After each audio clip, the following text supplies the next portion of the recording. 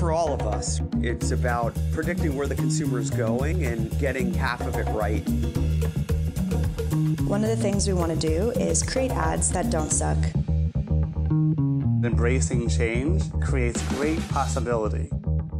I'm Hart, and this is Marketing Today.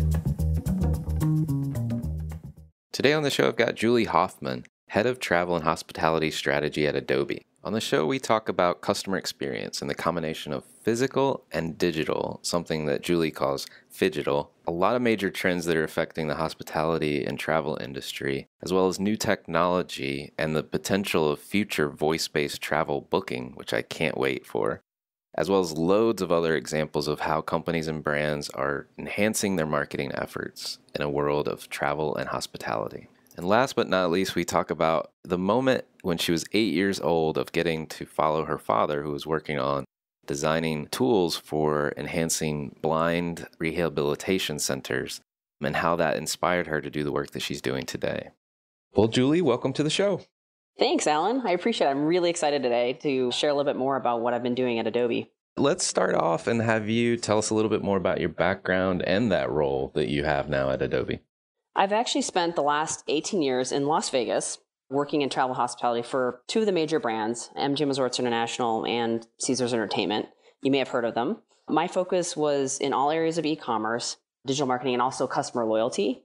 Most recently, I led the customer experience transformation for MGM Resorts, driving the vision and the roadmap with a focus on a shift to mobile to support the in-market experience. Now, as head of industry strategy for travel at Adobe, my role encompasses bringing almost 20 years of thought leadership and digital transformation knowledge to large brands such as Marriott, Southwest, and Hyatt.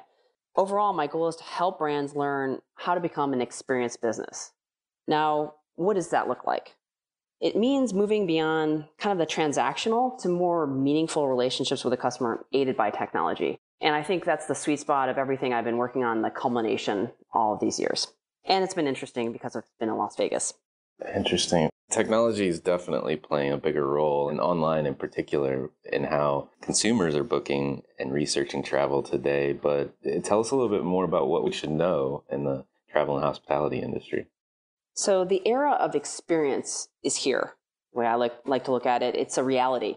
Every day we work with companies that are transforming themselves around the idea that their value goes way beyond their products and into a total experience their customers have with their brand. The so-called experience economy, it's kind of been teased out since the 90s, has finally been realized. And ready or not, we're kind of all part of it. Also, consumer demand for digital is clear. So across the board, we know that it's critical, yet most brands are really hustling to catch up. There's only about 38% of travel brands who've said that they're actually committed to the integration of physical and digital, or phygital as we like to call it. And only 26% have actually carried out tests. So in a lot of ways, the data that travel brands gather from different sources remains unconnected, isolated by department and location. And that really needs to change if brands are going to compete effectively. 54% from our studies have shown that companies are not only increasing their spend on data and data-related services, but they're also focused on tracking that data across channels to support customers. So for example, 46% said tracking online to offline was their focus, and 39% said for offline to online is critical. So this allows them, if they can do this, to power those experiences in the opposite channel in a physical versus digital format. So we like to think of data as the new oil, and it's important to follow its path digitally. If we look at data combined with a universal profile of a customer, brands can actually evolve to a design-driven transformation. Now, social media, content, personalization, and video advertising are literally all at the forefront of customer investments for this year. And if these areas are enabled by data, brands can actually deliver that customized content to a guest, and they can leverage segments and they can leverage personas from first, second, and third-party data to make those experiences come to life. So we really do talk about data as the new oil. And if you're on board, you're going to be successful. Interesting. I love that word, phygital. That's a great word. Squishing them together. Exactly. So what are the major digital trends in the travel and hospitality industry?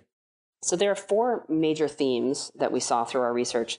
One, customer experience is regarded as the primary way for organizations to differentiate themselves from competitors, but data capabilities aren't developing fast enough. 2, design is the not-so-secret strategic weapon, and it has continued importance. 3, creating an experience-focused company culture is helping to drive success. And then 4, we're seeing that travel brands have moved beyond being mobile ready, and now they want to understand the role that mobile plays in the buying and research process. So cross-channel consistency and journey management are at the forefront for this year based on our Adobe's research. Now, are there any new emerging technologies that are being adopted in the travel and hospitality industry? Absolutely. From our Adobe Digital Insights, we have a travel trends for 2017. What we're seeing is that new technology is actually on the rise. So social mentions for travel and augmented or virtual reality experiences has actually increased 13% year over year. And most of these experiences are catered to VR devices paired with phones. We've seen 8 major hotel chains have experimented with providing a VR experience just within the last 6 months. And we know that consumers are eager to interact with tech. So travel wearable mentions in social have increased 44%. There was a introduction by Princess Cruises this past January of the Ocean Medallion. So we're seeing an uptick there. And then I think one of the most critical things, and you're going to start hearing more and more about this on the Futurescape, is that on the forefront of new tech is voice-enabled search. Now, you and I are speaking, right? And we can speak at 140 words per minute on average, probably faster if you live on the East Coast. And you type at 40 words per minute, right? It's significantly less. So the accuracy today for voice search is only at 95%. When this actually reaches 99%, the travel channel is going to be completely disrupted. Just yesterday, Kayak was actually showcased for being the first online travel player to offer booking of their hotels via Amazon Alexa. So we're already starting to see this happen. We also are seeing plans to integrate Alexa into Ford vehicles. Adobe's actually built a voice integration to Alexa. And right now, I don't think it's going to be long before you can actually do travel planning and booking in your car while you're stuck in traffic. Wow, that would be amazing. As somebody that travels quite a bit for work. Think about all the folks who are stuck in LA on the highway and all the travel planning that happens. It's really going to be a disruptor. And I think it's going to happen a lot sooner than people expect.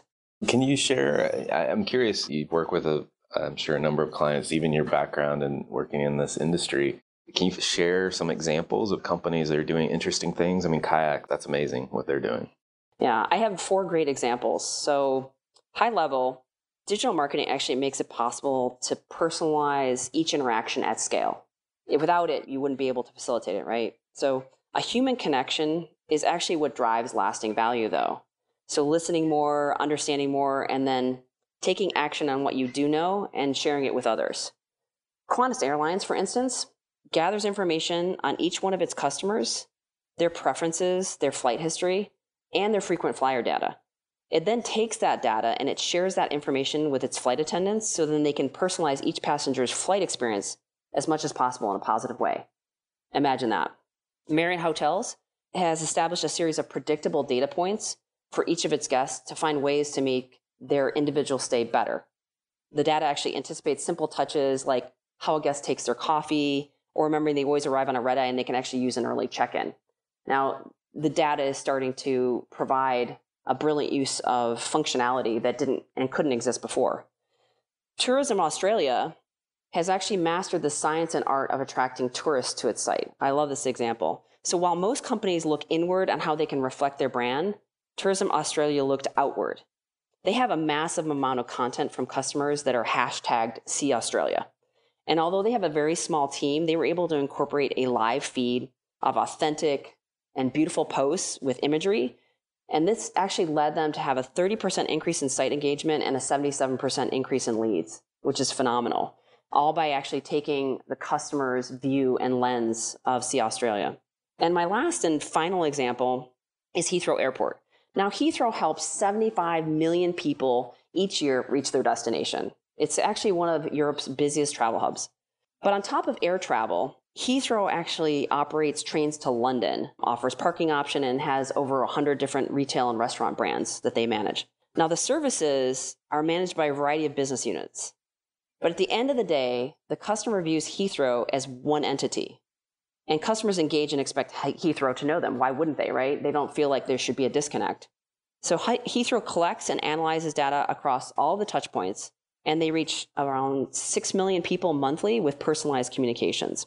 The data helps them to determine what customers want, and then they leverage those insights from social to improve targeting and experiences.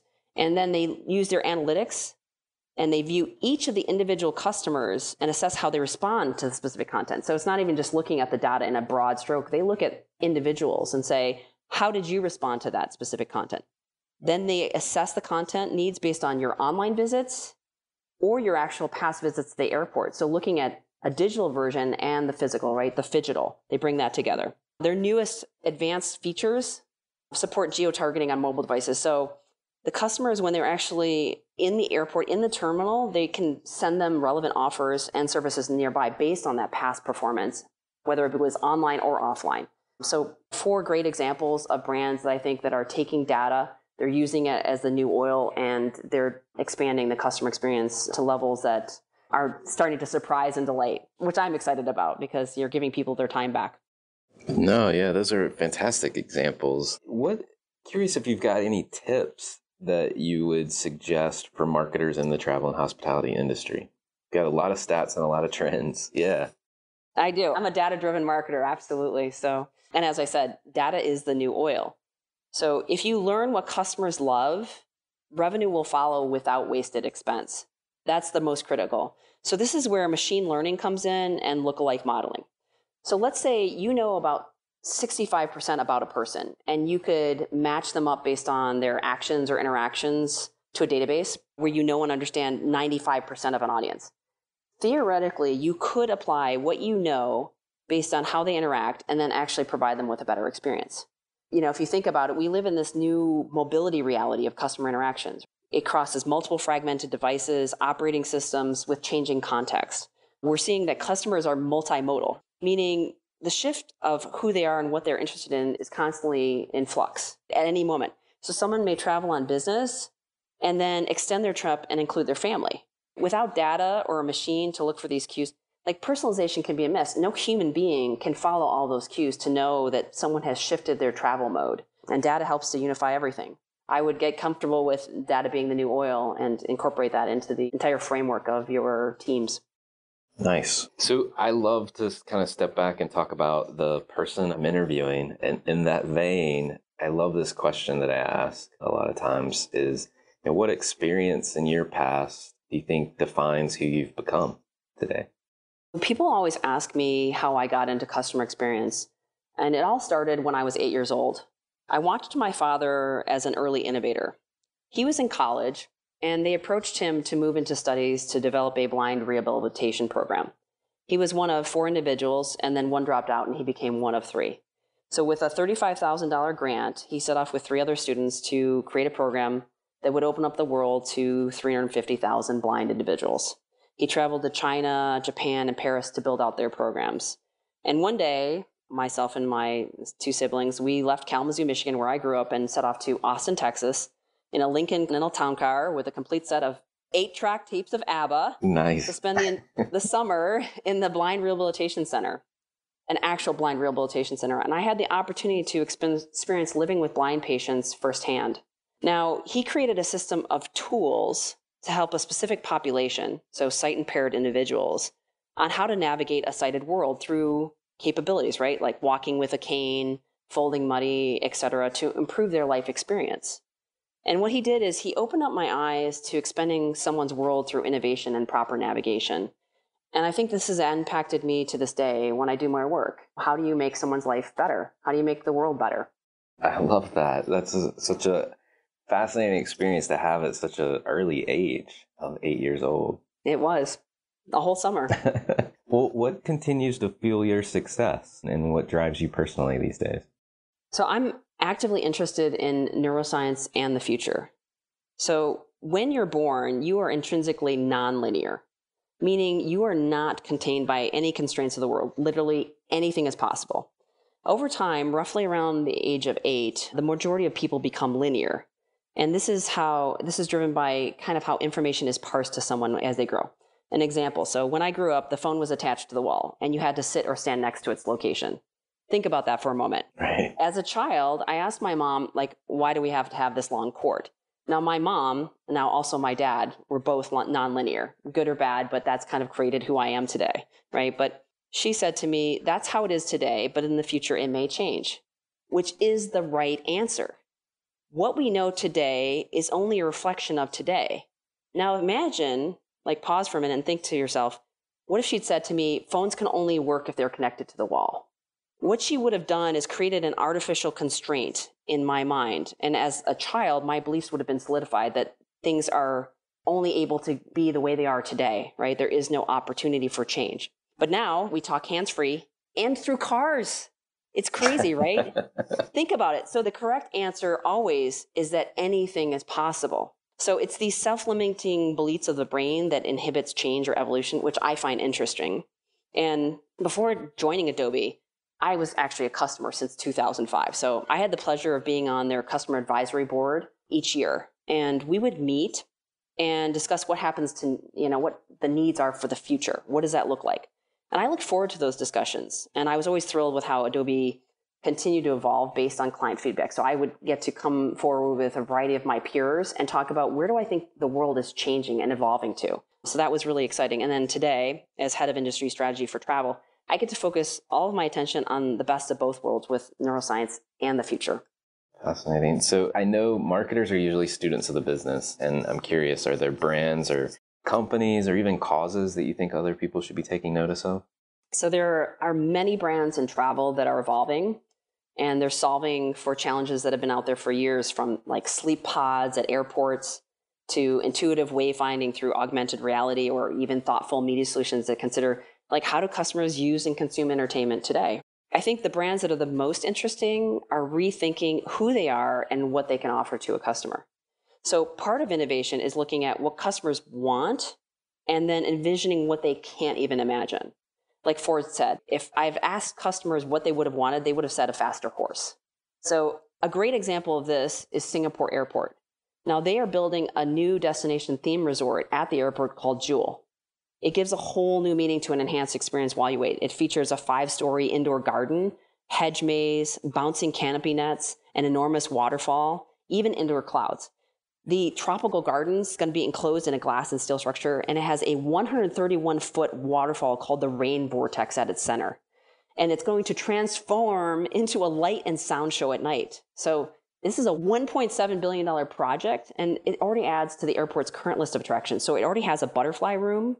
It has 6 gardens, video arcades, and a children's playground with rides. Wow. Think about that. If somebody said, well, what do I want out of my airport? Somebody would have said, less lines. But now what they're doing is they're saying, you know what, we know you're going to be waiting. We know that there's places where you have missed flights and you're stuck somewhere. They're going to have a resort right there on site with attractions. They're really taking it to a new level. So brands like that. And then also, inversely, just even listening to what your customers want. So great brands are listening to the customers and reaping rewards from that. McDonald's received about 120,000 tweets asking for breakfast throughout the day. Such a simple thing if you think about it, right? I want breakfast throughout the day, not just in the morning. So this info came from their social channels, and it drove them to launch a test to offer all-day breakfast options. This actually led to a 5.7% increase in sales, and it pushed their franchisees to their highest level of cash flow since 2010. Wow. Just offering breakfast all day. Now, I have a great personal example from my work in travel that I'd also like to share. I worked at Caesars Entertainment at the time. Paris, Las Vegas, if you may have seen it, is one of their brands. Now, iconic in nature. You've seen it? Yeah. Okay, great. I've always been using data, and I like to do things even manually if I have to. So I took the 55-star reviews from TripAdvisor back in 2005, and I said, what do customers really care about? What's important to them? Dining, entertainment, nightlife, hotel, attractions. Have you been to Paris by any chance, Alan? I have. It's been a while, but I've been, yeah. Okay, so what would you say would be your guess of what people cared about with Paris, Las Vegas? Why would they stay there? Oh, gosh. I think it gets back to basics for me would be options for eating. Options for eating, yeah. Dining. Well, and dining is definitely one of the areas where, people expressed an interest. But the ironic thing, and why I love this example, is that the number one thing they cared about were fountain show views of Bellagio across the street. Oh, wow. Okay. I was like, wow, all the stuff I own in my ecosystem for this brand is not what they care about. They care about the views from across the street. And I said, you know what? Maybe this is, an unusual way of thinking about it, but let's take that. This is what customers care about. Let's bring that forward to them. So I put fountain show views into search copy at the time, and I think I had $1 million campaign running with 1,000% return on ad spend. I ended up increasing it by 25%. Our CEO at the time actually spoke about it at Focusrite and other travel conferences. And then we later on actually took fountains going off in front of the Bellagio in front of Paris. So think of the view being completely occluded right by fountains going off. And we put it into our display media at the time and leveraged that. And we had the same success, another 25% or 22% increase in conversion rate just because customers, it resonated with them. So those are a few examples where I think that when you look at brands or companies, one, it's the brands who are rethinking who they are and what they can offer, and then also the brands that are really, truly listening and hearing what is important and making those things come to life. Well, that's an amazing example. And leveraging the outside world, to your point, I would have never imagined that, to be honest. So interesting. So last question, you have to get your crystal ball out, although I think you're already there. What do you see as the future of marketing? What do you think marketing is going to look like in the future? No marketer can actually afford to be bogged down with tying multiple marketing solutions together. If you think about it, that's a lot of work for anyone to take on. The human brain can only consume about 7 things, which is why phone numbers are what they are, and usually in chunks of 3. That helps the brain to process, consume. There's a little bit of processing fluency that becomes a part of that. So we're seeing this explosion of MarTech, but I would actually expect to see simplicity to follow. In the interim, more and more companies are hiring CMTs or chief marketing technologists. In fact, 66% of marketing teams have a CMT today, and about 26% are looking to fill these roles in the next 12 months. Data and analytics is going to play a crucial role on marketing teams, and teams are going to have to evolve for how they do their work over time. If you think about it, the existing roles that are in marketing teams today really are going to be shaken up, and people need to redo how they do their work from every process. And they need to get the ball down the line, but there has to be this extreme amount of communication, right? So to do anything at scale, process, people, and roles have to evolve. On the tech side, we're seeing open source and microservices are going to simplify systems and allow the marketers to become marketers again. I think that's probably one of the most critical things, and one of the reasons I joined Adobe. I would sit on that customer advisory board each year, and we would talk about the future, and I said, let's build the matrix. Hook everything in, simplify it, and allow me to be strategic about marketing. And I think that companies and brands are getting there. At Adobe, we're helping to bring that simplicity back through an enterprise system that can drive that experience business. And as I said, many times, data is the new oil. And what we've sought to do is to make sure that we know where the oil is and that it's connected to the pipeline and can be targeted as needed without all the work. So you will see that things will get more complex and then they will get more simple, and systems and tools will be helping to facilitate that marketers can go back to being marketers. I love that. And the more marketers I talk to are wrestling with that complexity right now, and a future where it becomes simple and that they can really focus on the marketing aspects again, I think is brilliant. Yeah. Thank you so much for coming on the show today. It's been fascinating. Thank you, Alan. I really enjoyed it and look forward to hearing more about the work you're doing in the future.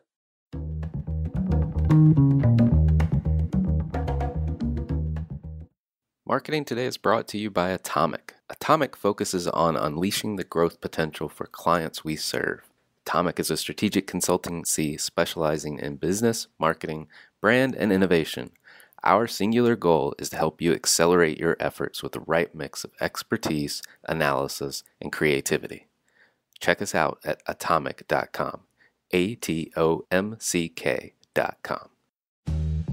Hi, it's Alan again.